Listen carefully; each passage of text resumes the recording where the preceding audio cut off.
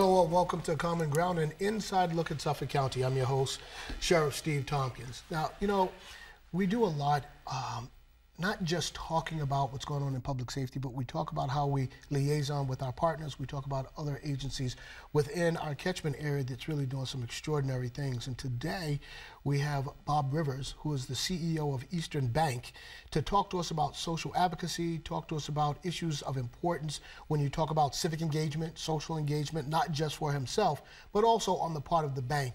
And Eastern Bank has really been engaged pretty mightily within communities of color. And so without any further ado, Bob, great, Steve. Thanks for coming on. Really appreciate that. Appreciate the invitation. So let's start with this. What is a mutual bank? Tell people what mutual banks are versus any other type of bank. So a mutual bank is essentially one that doesn't have any shareholders at all. In fact, no one owns Eastern Bank or any other mutual or cooperative bank.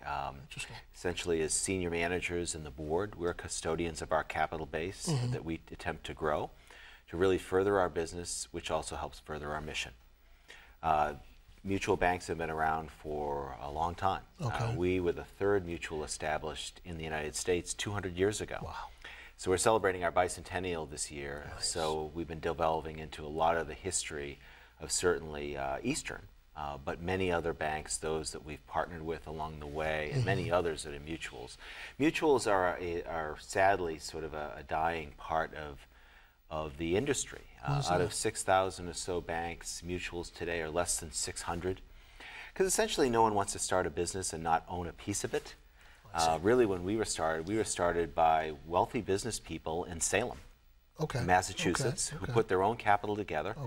It was a time there was no national banking system, there was no national currency, and pretty much no one had access to any sort of banking but them. So it was a real situation of the 99% and the 1%, maybe even the less than 1% then. But that less than 1% recognized that it wasn't right and it wasn't smart not to have really everyone else have access to a safe place to save or to borrow money. They didn't think of it in terms of a social justice terms, although they were fairly altruistic themselves. But really the motivator also was, it was a smart thing for them to do. Again, 1818, country really young at that point, in its earliest years. So they recognized in order to develop their businesses, grow their businesses, which were largely as ship merchants, shop owners, attorneys that supported those businesses, their economy, their own businesses weren't going to grow unless they had a much freer flow of capital here, starting in Salem, Massachusetts at the time. So question, two-part question. One, is Eastern Bank a regional bank or a national bank? We're certainly not a national bank. I'm not even sure if we're a regional bank. Our footprint of about 120 or so locations is pretty much within Eastern Massachusetts. So that's defined certainly well within the 495 belt, most of which is within the 128 belt. We have now presence in southern and coastal New Hampshire, and some presence in Rhode Island.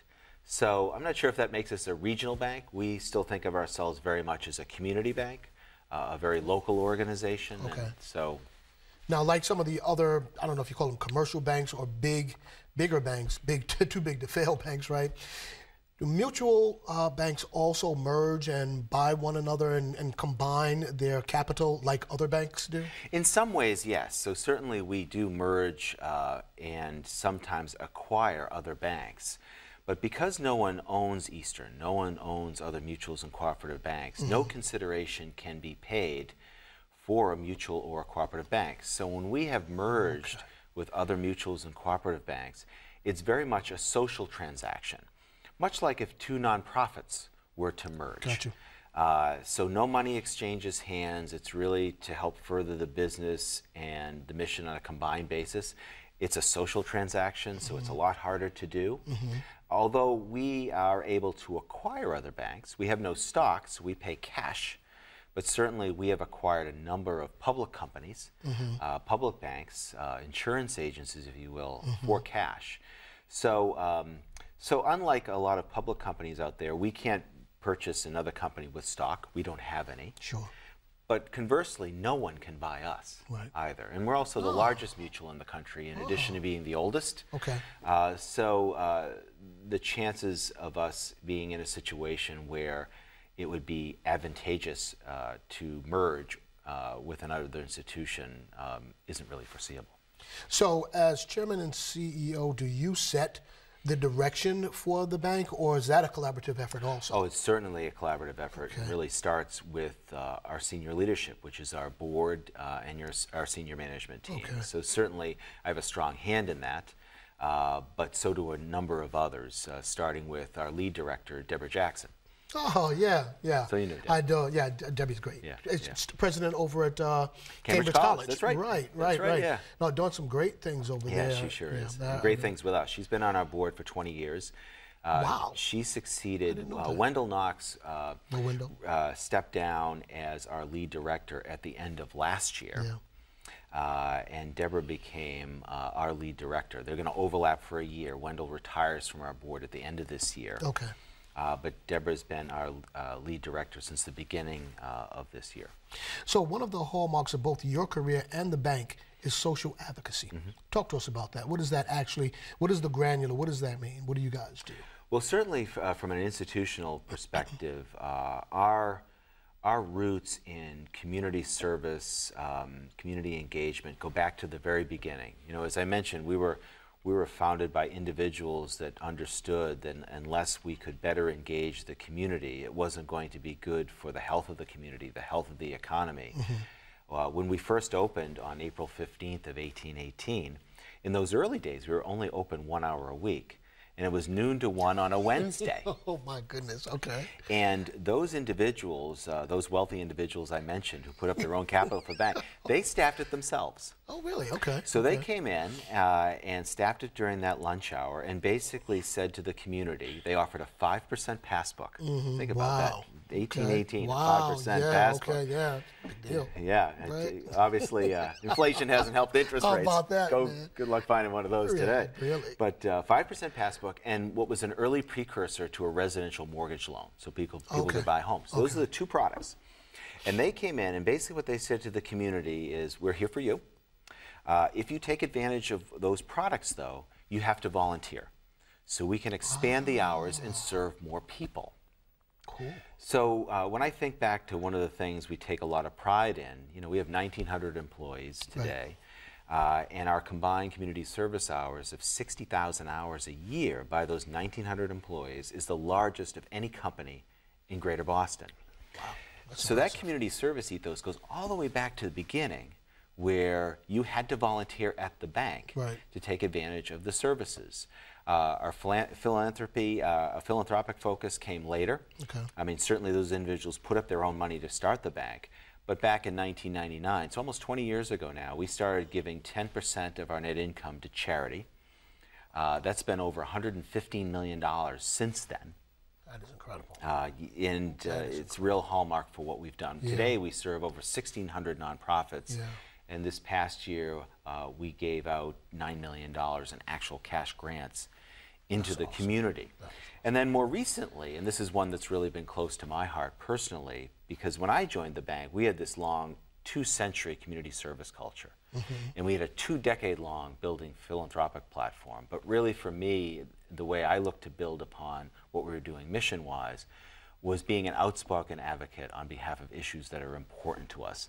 Again, under the principle of right and smart. It's the right thing to do, but also it's a smart thing to do. And because what we're doing is we're appealing to others in the private sector, other businesses, to say, come and join us. You know, whether it's the right thing to you for you could resonate higher or lower, but we always know doing the smart thing, particularly for someone's pocketbook, is always going to ring the meter every time, and make it sustainable.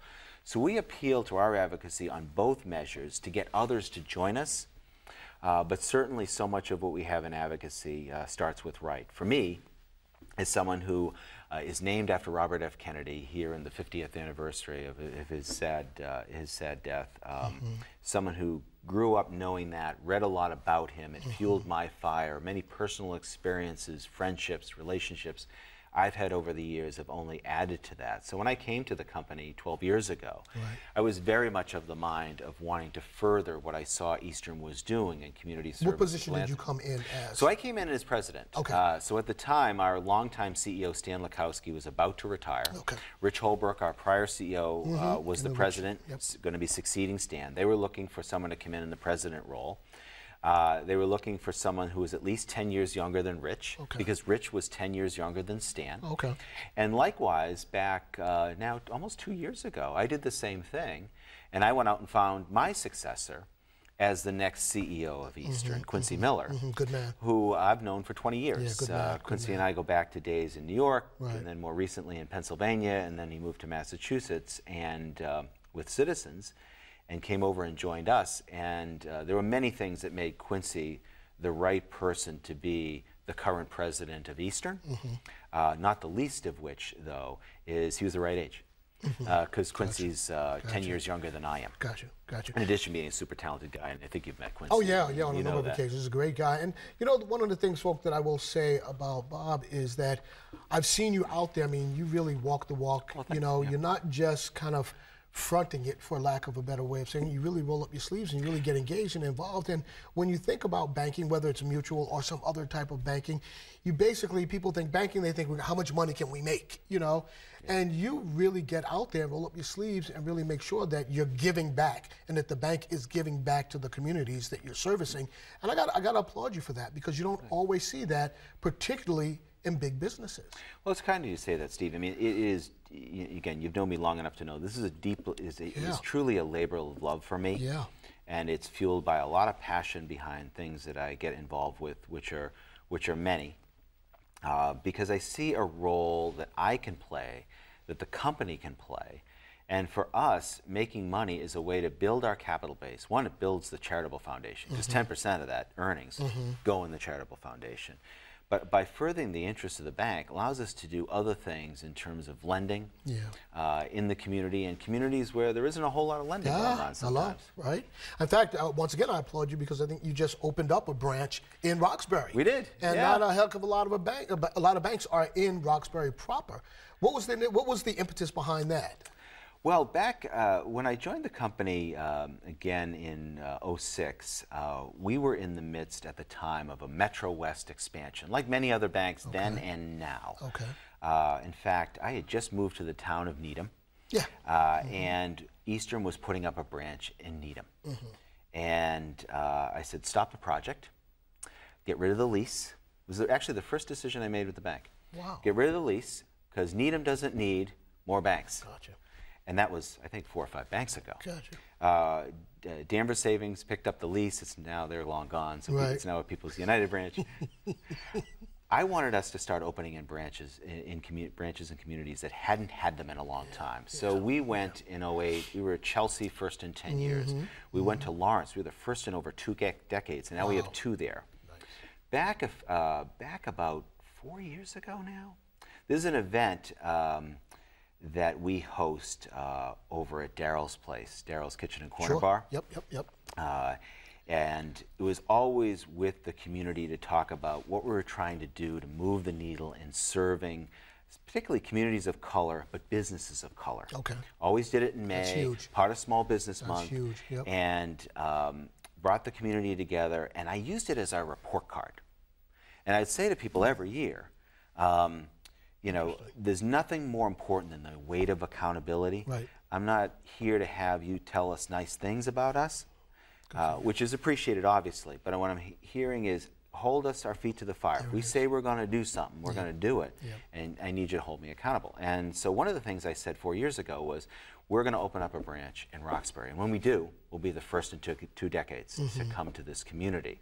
And God, it took a lot longer than I expected. There were a couple places we tried to get into, couldn't. Finally found this wonderful location in partnership with Metropolitan Housing Partnership, right across the street from the Roxbury Crossing T Station. You know there because you came to our party. That's right. That's right. And so proud to be there at long last in that community. But that's been a pattern for the last decade of where we're looking to open. And so that if you look at where our markets to open again are, you know, Seaport's beautiful, but the Seaport ain't one of them. Yeah. You know, we're looking at communities like Framingham, for example, or others on the South And the Coast. key word you just said is communities. Right. That's the key word, not to cut you off. Let me ask you about the American dream. You know, that ideal that says all U.S. citizens should have the opportunity to achieve success and prosperity through hard work and determination. Yeah, right. A moment ago, you referenced the 99% versus the 1%. There's a lot of wealth disparities Indeed. rampant throughout the country. You travel a lot. I get back and forth, and what I've noticed is it appears that not just on the East Coast but the West Coast also, that our homeless population is really growing and getting out of control. That's right. How does a bank, a mutual bank, a bank like yours, with all that you guys do philanthropically and with a community kind of civic engagement hat on, address the wealth disparities amongst folk that live in the country? Yeah, there's, you're so right about that. It's very distressing. I'd like to say that we're making progress as a country mitigating that. We're not. I'm very concerned about, you know, technological advances are great. Artificial intelligence is sexy. But my belief is it's going to destroy more jobs than it creates and destroy them for people who really need them. That's right. And so I'm very worried about this issue. We address it in a lot of ways. I mean, as you know, you well know, you do this work every day. That's right. You know, I play this on TV. You do this work every day, you know. Okay. And, but so you know it's a system. It's part of a system. And many things that lead to it in terms of community health, housing affordability and availability. Right. Many things, education or lack thereof, workforce training make up this system. One of the things that we're working on right now, we looked at this system. We donate lots philanthropically to partners who are doing this work, who know what they're doing there. But we thought about what could we do as well. We brought our intellectual capital as well as our financial capital to something that we could help with. So about 18 months ago, we set up a separate foundation. We've had the Eastern Bank Charitable Foundation for 20 years, as I've mentioned. Right. But we took $10 million out of the Eastern Bank Charitable Foundation and set up the Foundation for Business Equity. And really what the Foundation for Business Equity is designed to do is really help address the wealth and income gap, particularly between whites and people of color. Right. In a way that we could bring something where we know something about it. So we're one of the largest small business lenders actually in the country, even though we're a local community bank. Right. But just shows how much we're doing there with the SBA and others.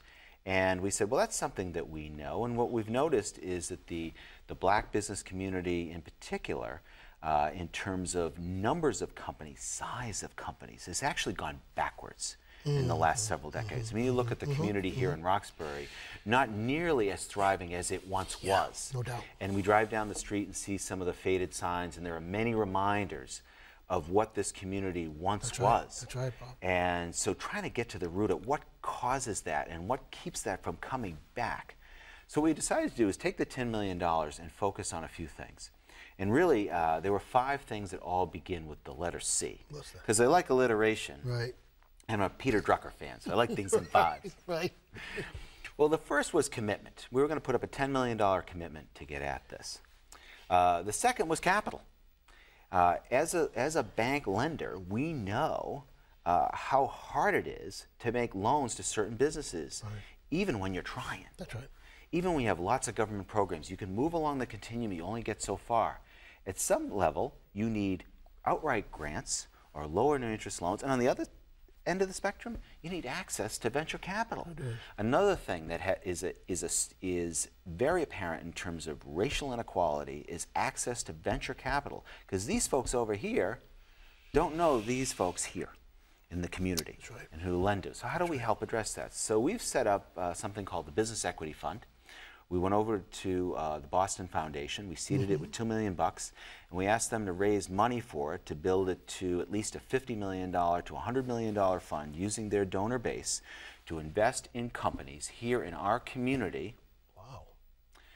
With a particular focus on Black and Latino businesses. That is awesome. Now, is there a time parameter with which they have to raise those funds? 5 years, 10 years, 20 years? We're off and running. So you know Orlando Watkins over there has been leading the band along with Paul Grogan, and was at a very exciting meeting there recently. You know, we took a long time to sort of put the particulars of the fund together because we're going to make it investor ready. We've already done our first deal though. No. So we're already doing deals, and one of the real push and raising money is we get a nice pipeline of deals. The pipeline of deals, one of the sources of the pipeline of deals comes from the Business Equity Initiative. That's the other thing. So we also know we needed capacity. There are great programs out there. Steve Grossman's ICIC, Next Street, Interrise. They're great programs. Glenn Lloyd, who leads the Foundation for Business Equity, brought him in. He's the mastermind behind all of this. Glenn's the man. He's the best. He's amazing. That's and right. so Glenn, having gone through those programs as a successful entrepreneur, that's right, building City Fresh Foods, that's which right, is now run by his brother Sheldon. Yep. What he knew was he could create something that picked up where those left off, those classroom programs. So he created the Business Equity Initiative, where companies apply of a certain size. To come into it, they get an embedded strategic advisor, one-to-one, to help them scale. We have just brought in and are about to announce our third cohort of companies. So we've done cohorts of 10 every 6 months. Okay. We've got 20 in, about to have another 10 in. That's been building the pipeline for the fund. Okay. But 10 and 10 and 10 and 30 is all good, but how do we go bigger? Yeah. So we've got commitment, we've got capital, we've got capacity, but what we really need, we need contracts. Gotcha. We need the big businesses, led by people that look like me, Gotcha. to say they're going to commit to increase their spend and the opportunity to businesses of color. That's awesome. So Jim Rooney in the Pacesetter program, at the Greater Boston Chamber of Commerce Pacesetter program, adopted a very successful model out of Cincinnati, has built it here in Boston, and is bringing together and matching those large companies with smaller companies with a focus on Black and Latino businesses to get them connected, and we're starting to get some success there too. You know, so one of the things that I'm impressed with, the names that you've just laid out, you know, Orlando and Glenn and Jimmy, and these, I mean, these are community guys. These are community guys, and they really do get it, you know, which is awesome. I'm heartened by the fact that you didn't bring in people from outside to say, okay, let's kind of, you know, do what we do and think about how we do what we do, and this is a nice, cute thing for a short period of time. You're bringing in people, you have people working that are invested in these communities, which I think is like crazy good. Well, it's right and smart again, right? It's not only the right thing to do to start in your own community, but it's smart. Who knows our communities in terms of the constituents we're trying to engage better than Glenn? Exactly. Exactly. Better than certainly Orlando, than Paul, than Jim Rooney. That's right. Because we're not trying to engage those in the community. We're trying to get, the folks that lead bigger businesses, like myself, engaged in this effort. And the last C is collaboration. So it's, again, it's commitment, it's capital, it's capacity, it's contracts, but it's collaboration. So we all come together, all of those parties, and we have a Foundation for Business Equity Advisory Board that includes everyone from Havas Rojas from the Commonwealth, Dr. Carolyn Crockett here in the city of Boston, representatives of Axion, SBA, Mass Growth Capital, Larry Andrews, all of those folks that know this so much better than we do. So we're very excited. This is it's still its early stages, but this is a long run effort. And we've started with $10 million, but we're in the middle of raising more money, as I mentioned, for all of those pieces to sustain this. Well, we only have a few moments left. For people that are hearing this, I can see their ears perking up. How do small businesses get in the pipeline for this? Or do you do the outreach, or do they contact you? How does that work? It really works both ways, but we'd be delighted to have people contact us. And you can go right on, if you go under Google Business Equity Initiative, or you could reach out to Glenn. At g.lloyd at easternbank.com, or myself at 617-897-1031. Actually, one of the things that would really be helpful to us is continue to develop a pipeline, because we've got a long-term effort here. So you know, identifying and hearing from, say, the first 100 or so companies for BEI, we know who they are.